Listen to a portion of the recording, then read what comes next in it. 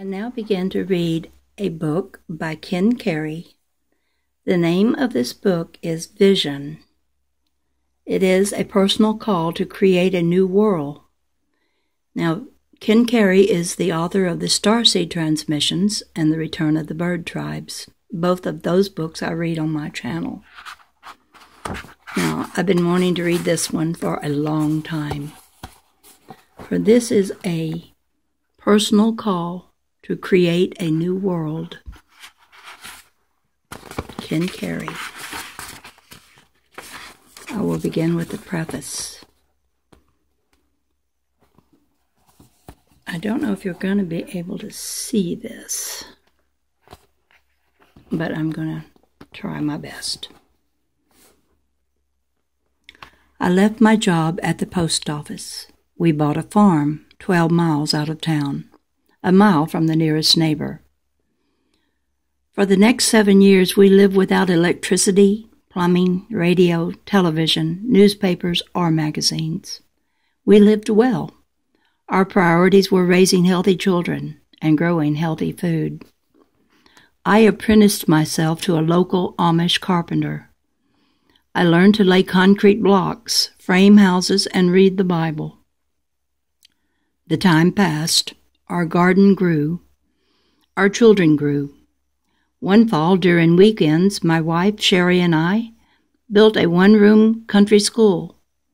In the summers, we swam in the river and explored local caves. On winter mornings, we chopped through the pond ice so the animals could drink. One winter evening, we sang happy birthday to a sister, newborn in our room.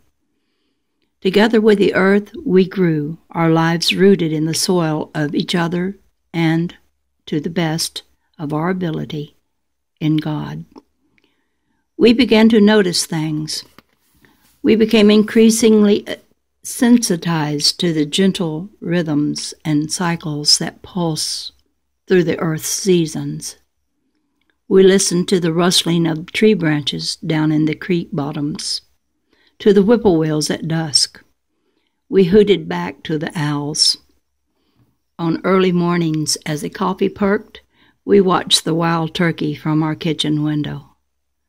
We planted an extra roll of beans for the deer. Long before Lewis Thomas popularized the notion that the earth could be thought of as a single living organism, the dogwoods knew, the sagegrass knew, the 7 big oaks overlooking the river knew.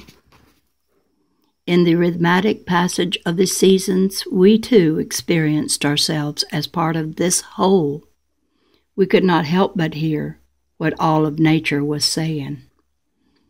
I had never thought of God speaking to me until one September afternoon. I was bedridden with a cold, thankful for a day away from laying concrete blocks. The first thing that seemed a little strange was the sunlight.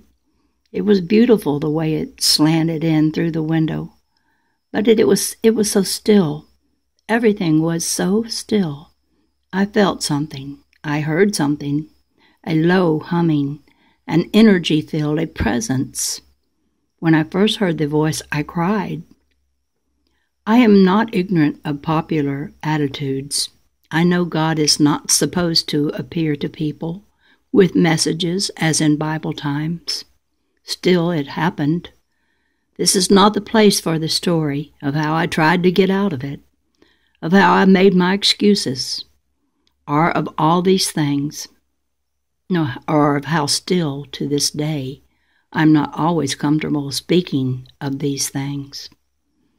In the end, despite my hesitation, I wrote as I was told. I would be less than faithful if I did not pass this information along. I hope that these words will help others as they continue to help my family and me. My greatest desire is that this book will inspire all who read it to welcome the Holy Spirit into their lives. To record these words accurately has been without question the most sacred responsibility of my time on earth. To the best of my knowledge, what you are about to read is an accurate message from the one Spirit at the source of all life. Ken Carey, spring of 1985. Chapter 1. The Creator and the Earth. In the beginning of all worlds, long ago, yet still, the Eternal One is, beyond temporal distinction, above location, behind all manifestation, is the All, the Totality, the Holy Source and Creator of all that later came. One face of the Eternal One is ever formless and beyond definition, but the other face of the Eternal One appears as two. These two between them are the source of all created things. Holy Mother, truth, all matter is her body.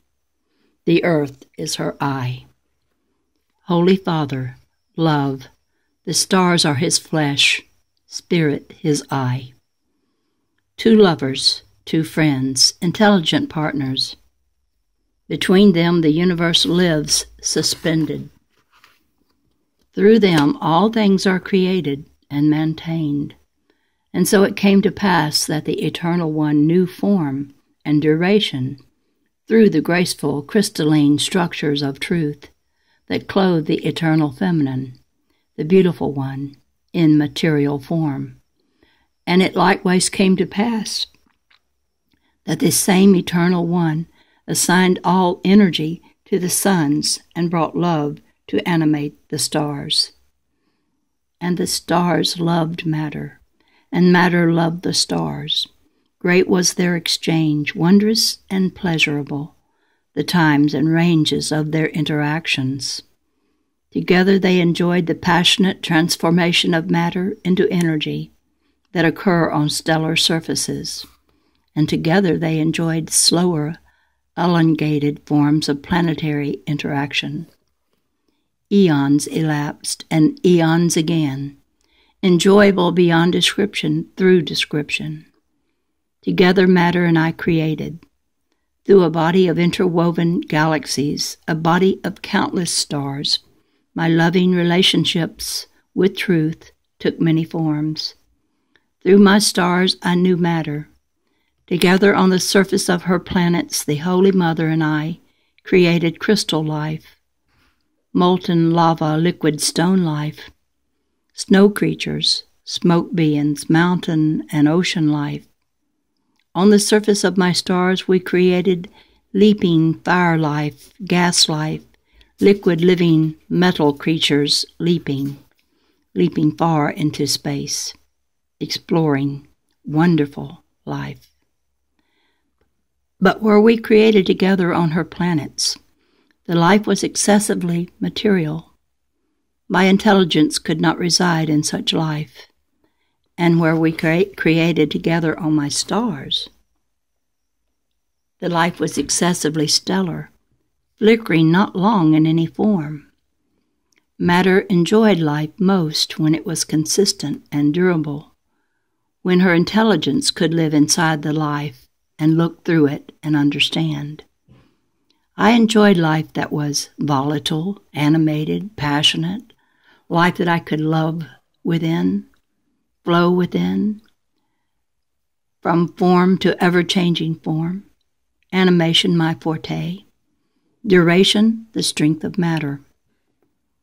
Then the ideal came. The ideal, something between spirit and stone, between starlight and stardust, a slow form of combustion, fluid flowing structure, blending the natures of us both, spirit in durable form, matter inspired, the ideal. It was here, in this solar system, that we first began to work together on the new project, here that biological life first appeared in the crucible of our mutual attention. But it is more than biological life that we, the two eternal partners, have come here to produce. It is a child, a new kind, a third, an equal one, capable of knowing both the intelligence of matter and the intelligence of spirit as its own. And yet it is more than this. For there is only one who could take up the body of this child, this biological blending, and make it live. And it came to pass that the Eternal One spoke to us and said, "It is right that you should conceive this ideal, for I would clothe myself in a body, half spirit, half stone, that through that body I might commence a second stage of universal creation. The universe you now know is but the egg and seed. It is right that you should conceive this biological one. You have my blessing. When the time is full, I will arise in the child." During the last quarter of the 20th century of the present era, on the third planet from a star, on one of the outward spiraling arms of the Milky Way galaxy, the creator of all these worlds begins to surface in a system of planetary circuitry, halfway between time and eternity, awakening in a human family. Creator in creation, clothed in mortal flesh, birth of one star and one sacred stone, one body, a healthy living organism, being continuously renewed, matter flowing through, spirit flowing through, love continuously crystallizing in the sacred geometry of biological truth, cellular, personal, planetary, biological truth, conscious and intelligent, a single creator dressed in substance, half stellar, half material. This is the purpose to which the energies of the universe are and have been directed. Awaken, my human ones. Know me in my spirit. I am a gentle creator, lowly and humble in heart, one who likes to blend with the winds across the open prairie and sing with the sparrows at dawn. I desire no fanfare. I will do what needs to be done in the coming days, that as many as possible might forsake the ways of fear. But my preference is not a trumpet-blasting, cloud-opening entry into your events. I would rather slip up beside you as you work in the garden, or look in your eyes and smile as I give you your change. I would rather wash your windows carefully, be courteous when you ask for directions. I would rather appear to you as a simple man, woman, or child, simply being, enjoying being, taking time for the little things. Look for me, then, in these ways. See me in everyone you meet, whether they recognize my presence or whether they yet sleep. See me in all, for I am there, eternally behind every pair of eyes. Each day, as these next few years pass, I am entering the lives of those who love more fully, filling them with myself, clarifying their affairs, transforming them into agents of healing and blessing. Look for me in gentle ones, in simple ways. In every time and every place I am there. This is the reality of my coming. I give you these words, not as one who would demand allegiance, but as one who has walked along beside you on the road, one who has blended with your way of looking at things, and who now says, "Come, there is a better way. Listen while I tell you of my vision."